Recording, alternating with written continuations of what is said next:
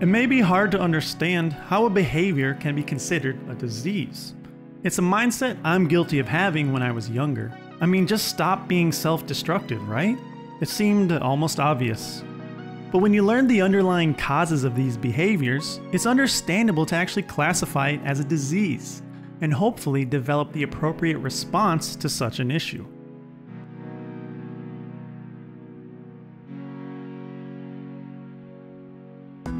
Substance abuse is a spectrum with the level of use plotted along it. Our own relationship with it is unique for each person. As someone more prone to this side of the spectrum, I've never felt the need or urge to use substances beyond scattered social occasions. For this reason, it's difficult to understand what people on this side of the spectrum feel, and was the main reason for my inability to understand and properly empathize with them. So I'm not going to pretend like I know what it's like to have such a disease, because I couldn't possibly. But I will do my best to understand the actions and symptoms of it. On the most basic and superficial level, alcoholism is a genetic disorder. It's the result of improper gene expression. However, unlike normal genetic disorders, instead of being a flaw within the genome itself, alcoholism is caused by epigenetic factors. The symptoms of this improper gene expression can be cured with ethanol or alcohol consumption. This creates a strange disorder where improper gene expression causes the consumption of alcohol to fix this gene expression, but which then in turn causes more improper gene expression. Let's look into the mechanics of this.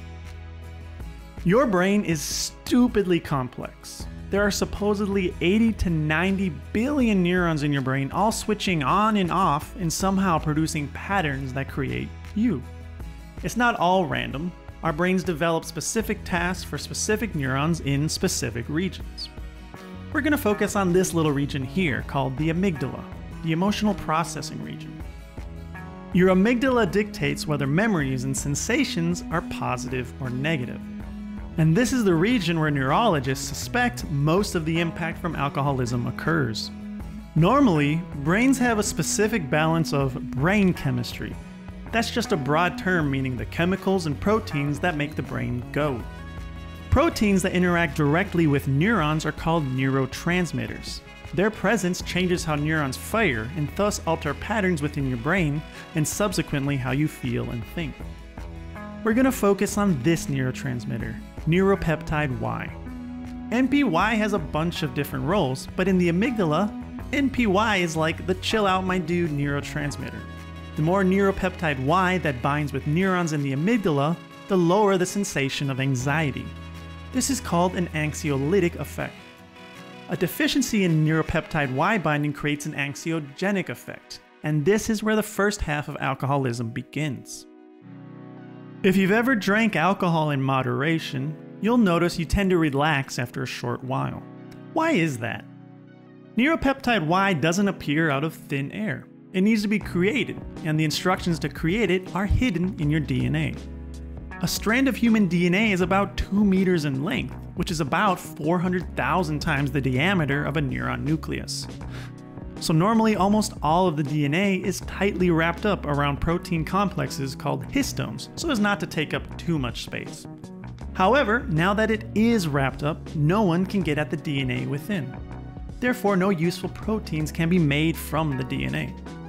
In order to use the DNA, it needs to unravel a little bit. This is mediated through epigenetic processes. The one we are concerned with is called acetylation. Little proteins will come along and place acetyl groups on the histones for them to relax and unspool a bit of DNA. Now, regular transcribing of DNA can begin. But yin and yang exists everywhere, and just as histones can be acetylated, they can also be deacetylated, which causes them to constrict right back up. The presence of ethanol in the brain, by some yet unknown mechanism, stops the production and recruitment of histone deacetylases, which means our hats can roam free acetylating to their heart's content and their work won't be undone. This causes the chromatin or DNA to relax and become easily available for transcription. One of the main hats in the amygdala, Krebs, happens to acetylate regions near the neuropeptide Y and neuropeptide Y receptor genes. So, with acute alcohol consumption, We see a large increase in neuropeptide Y transcription and production in the amygdala, producing the desired anxiolytic effect. After a while, the ethanol is metabolized and your amygdala goes, "Whoa! What's with all these acetylated histones? HDACs, get in here and clean this mess up." And ideally, your brain goes back to normal. This happens because our brains and our bodies like stability, yin and yang, balance. However, with chronic alcohol abuse, eventually, somehow your amygdala goes, "Whoa, these histones and DNA are getting out of control. I need to hire more HDACs and DNMTs."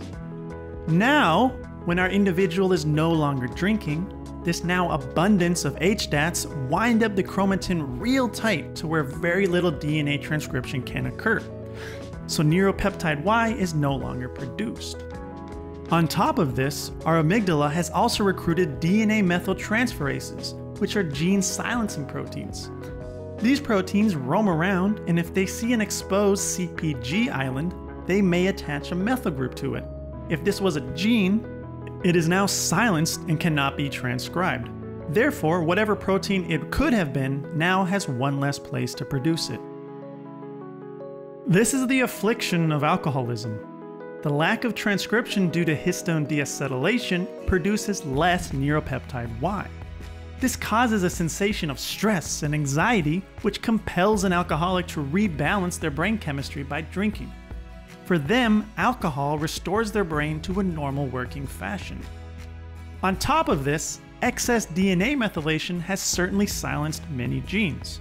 However, the research of which genes and how they affect the user are not well known, but it is well documented that chronic alcohol intake increases DNMT activity. This second phenomenon is of more interest, as we can treat rats with HDAC inhibitors to reduce anxiety and restore alcohol consumption back to mostly normal levels. But DNA methylation is a more permanent consequence, and this is what should be considered most when concerning adolescent alcohol abuse. It's experimentally and anecdotally observed that for some still not quite understood reason, adolescents in multiple species are less sensitive to the effects of alcohol than adults. It's hypothesized that this is due to the underdeveloped neurotransmitter system of youth, but it's not confirmed. Despite this, there exists a strong correlation between alcohol abuse as an adolescent and alcohol consumption as an adult, despite not exhibiting normal alcoholic traits. It may be a cause from leftover methylations on the DNA from binge drinking as an adolescent.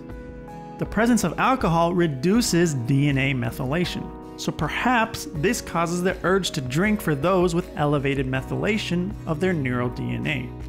However, this area of research needs more work. In closing, alcoholism really is a genetic disorder or disease.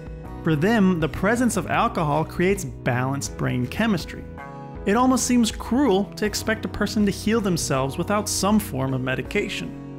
I was curious as to why HDAC inhibitors aren't a common treatment for humans, and found that all of the papers referencing HDAC treatment on rats are less than 6 years old.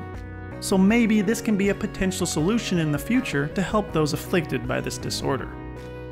Either way, I hope you've developed a bit of understanding and empathy for what some people may have to deal with.